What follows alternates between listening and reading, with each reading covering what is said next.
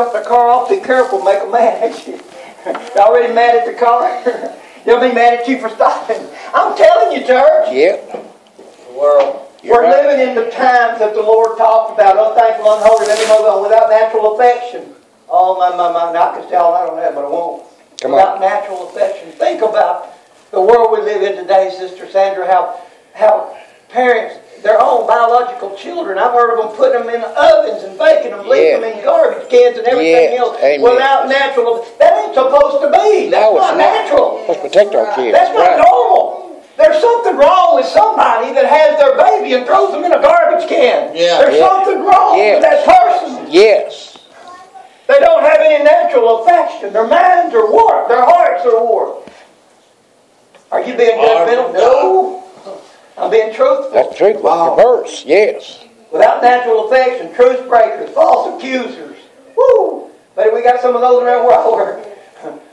The other day, had a guy that rode the truck with me, Brother Derek, and I was trying to make enough room to load the flatbed off on both sides, and I had to get real close to a saw that Lester just set up on the hillside. And I told him, I said, I'm going to see how close to that saw and get plenty of room on the flatbed parked over here for them to load it. They got it loaded on both sides. He went around telling everybody, I like to run over the man's saw. I said, what do you think about John driving? He said, oh no, he almost run over that saw up on top of the hill. False accusing made me mad, Sister Shirley. I went and told the other guy, I said, all I need you to do is tell me his name. I already knew who it was. I said, I need you to tell me his name. I can't remember what his name was, he said. Brother Derek, that was the wrong attitude I had anyway. But then after I repented and asked God to forgive me for all that, I thought it don't matter. It just don't matter because that's going to happen. False accusers, that's going to happen, y'all. Yeah. It ain't just going to happen where I'm at. It's going to happen where y'all at. Oh, I got to hurry up. Come on, y'all keep praying for me. Bless him, Jesus. False accusers, incontinence, lack of self-control. Woo, there's a good one. Fierce.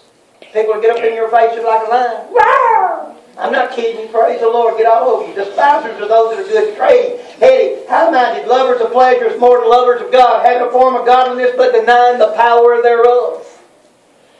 Amen. Man. Ever learning and never able to come to the knowledge of the truth. Mm-hmm.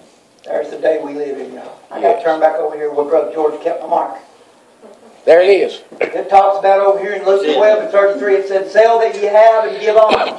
Provide yourself bags which wax not old, a treasure in the heavens that faileth not, where no thief approacheth, neither moth doth corrupt. For where your treasure is, there will your heart be also. Amen. I got to let you go now. God bless you. I thank y'all for your patience. I thank you for being here tonight.